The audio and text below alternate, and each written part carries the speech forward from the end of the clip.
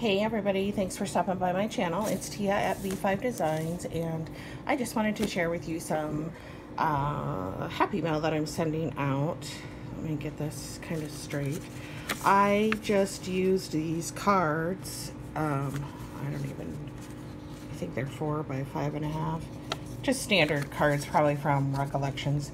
And let's see, I used this, oh, what a glare, Be My Valentine pack that I had picked up from Michael's. I think they were 3 for $5 or 3 for $10. I don't know. Buy one, it was buy one, get one, 2 free.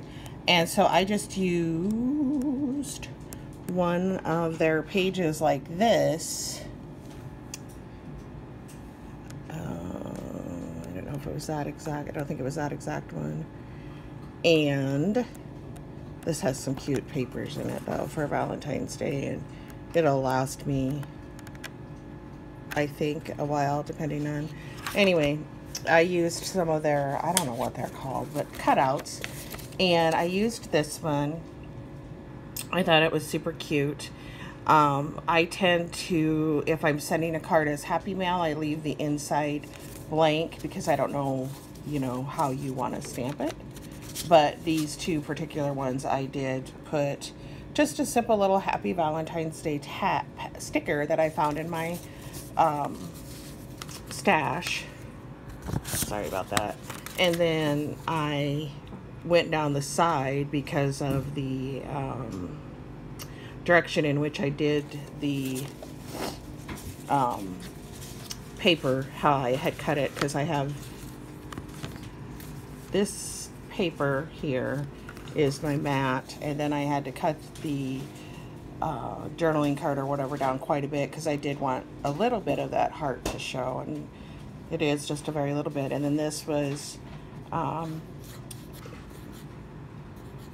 journaling card, and then this, I just wanted something little, and so I added these 3 little stickers. And then the other one is very much the same, except for a different journaling card, if I can get it out here.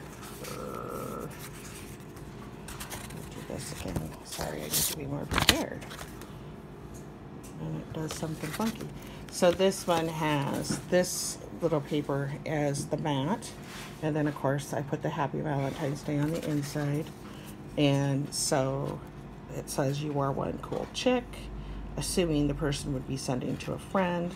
So that is it. And I didn't do anything with the backs. I probably won't.